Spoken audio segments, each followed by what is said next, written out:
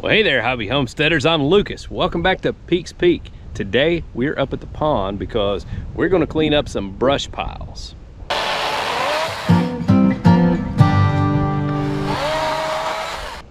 Now, we are in the early stages of planning a cabin build up here at the pond. Really looking forward to having a cabin up here where we can camp and do all that. So I'm glad to build me an outhouse and all that good stuff, so we have this nice little campsite up here. But we're doing the early planning. So if you have some suggestions and things that you want us to remember and try to incorporate into our build, leave those down in the comments below. Give us some ideas. That way we can think of all the best ideas and incorporate those into our build. But what we've got to do first, I talked to you about some of the cleanup work that I did not have my excavators do on this project. And that meant that we were left with big old brush piles just pushed off to the side and all that, which is kind of a mess, because now I've got to figure out a way to get rid of that because it doesn't look good. That's what we're going to get started on tonight.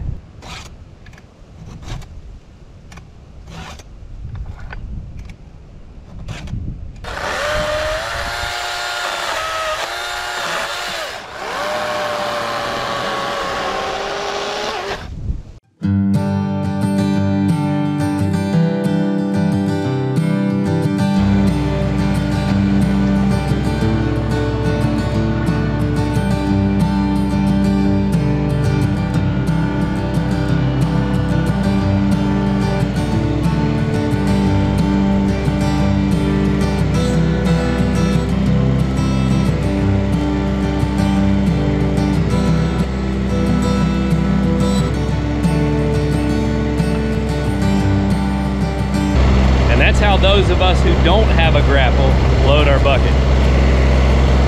Isn't that always the way though?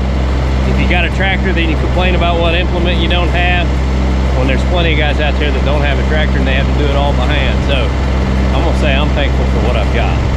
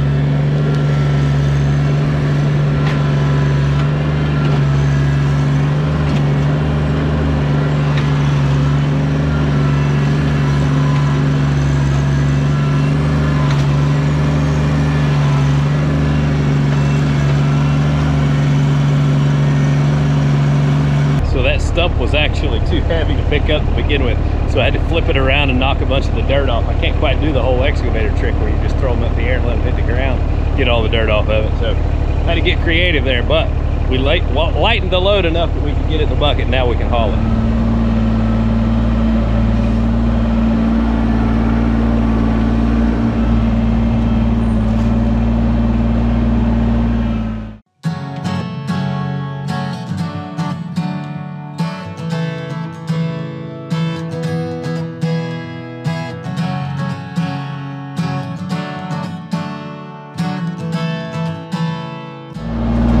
Somebody will ask, where are you hauling it to?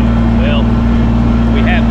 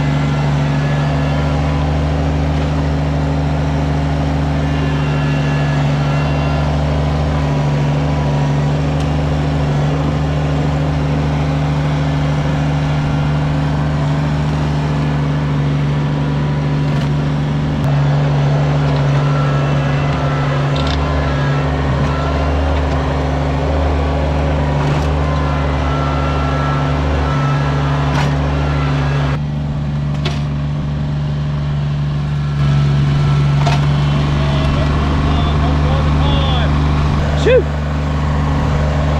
Listen, that's big. I don't think we're gonna carry that one over there. I think we're gonna push that one over there.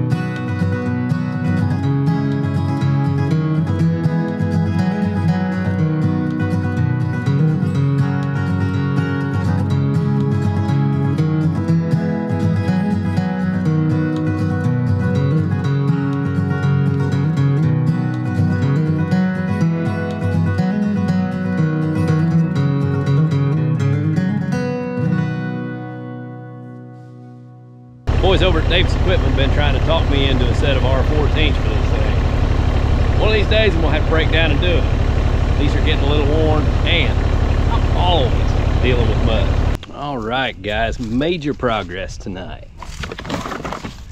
We got a whole lot of this cleaned up. I didn't get completely finished, but we'll call it a day because, well, we're just about out of fuel.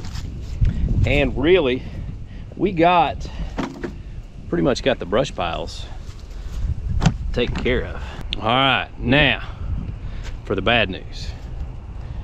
I think I may have broke the diff lock on my tractor. And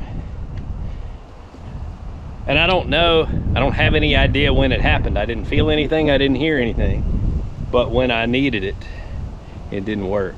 I can press the pedal and it goes all the way into the down position with no resistance, which is not normal.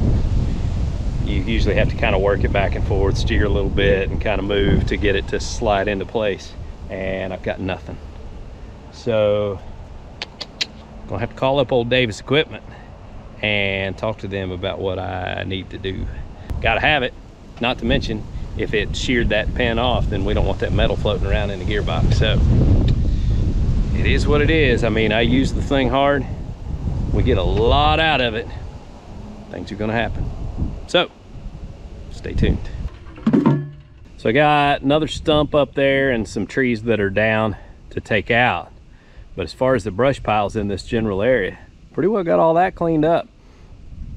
We got one more brush pile over there I want to get rid of, and then we'll cut out some stumps, drag that big stump out, cut those down trees out of there, and then we're going to start figuring out where we want to put our cabin. Hope you guys enjoyed today's video. I appreciate y'all watching. Y'all have a good day.